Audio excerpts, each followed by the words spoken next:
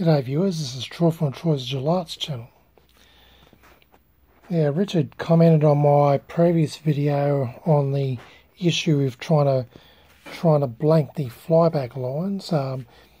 Yeah, he told me that there was a bit of a mistake in his schematic, which he put 4.7k resistor in the at the grid.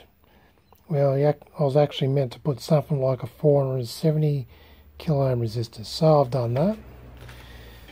Sadly, it hasn't exactly fixed the blanking issue. I'm still getting the flyback lines. I've got some terrible ringing happening there too. Anyway,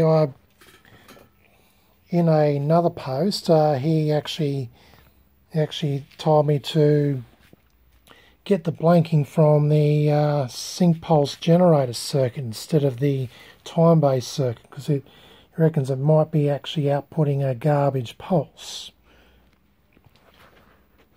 So yeah, I'm gonna next look for the blanking pulse out of the sync generator and feed that to the grid. Also, another thing too, he was mentioning that the pulse had a bit of the pulse did not exactly look like a clean pulse. There was a bit of noise, so he suggested I put a bypass capacitor at the top of the collector resistor. So that's another thing he suggested I do.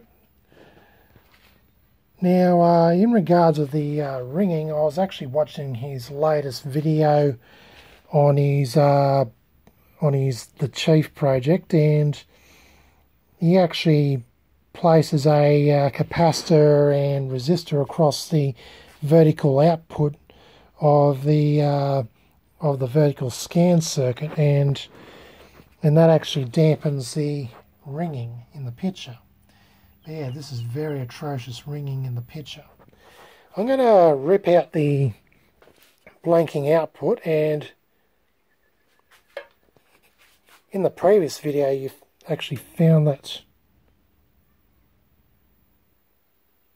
well anyway, when I had the lower resistance, I was actually getting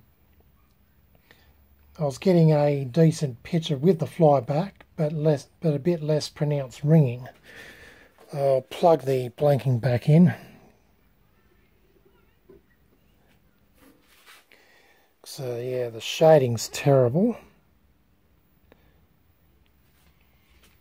Yeah, I've got shading issues too, this Iconoscope.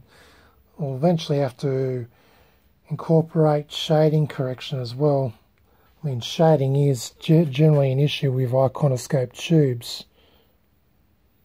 It's like when I turn up the beam current, the shading is just, you get very dark shading at the top left corner.